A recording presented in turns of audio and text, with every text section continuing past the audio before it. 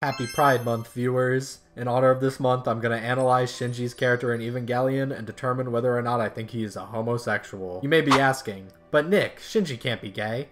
And to that I say, yeah, you're right. We've seen time and time again that Shinji likes girls. My strongest piece of evidence is the hospital scene from the end of Evangelion, where we watch this freak jerk off to Asuka in a coma in a hospital. That confirms he's straight then, right?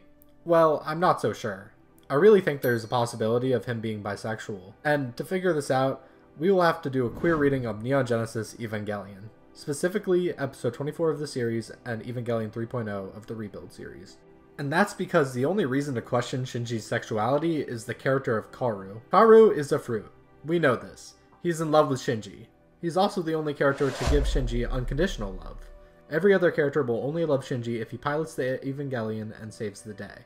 But Kaoru loves Shinji from before they met. You could read this as Kaoru being manipulative, but I don't think that's the truth, since he gives Shinji the option to kill him in episode 24. So Kaoru loves Shinji, but does Shinji love Kaoru? I think so.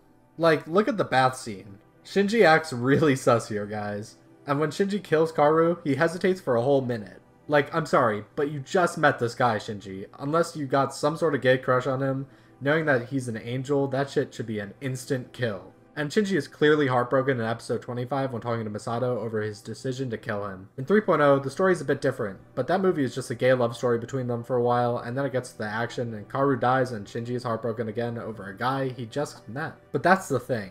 It's only Kaoru. Shinji doesn't act gay around anyone else. Just Kaoru. So, is it because Kaoru shows him unconditional love, or is Shinji actually bisexual? Well, we can't really know for sure, but I feel comfortable giving Shinji the questioning label because that's the state where he's clearly at in the show. There's clearly romantic tension between the two, but labeling Shinji needs more evidence than he might like one dude. Because honestly, after Kaoru, he probably doesn't have any feelings towards any other guy. It might be situational love, so Shinji is maybe bisexual, but probably just a questioning straight guy. Thanks for watching.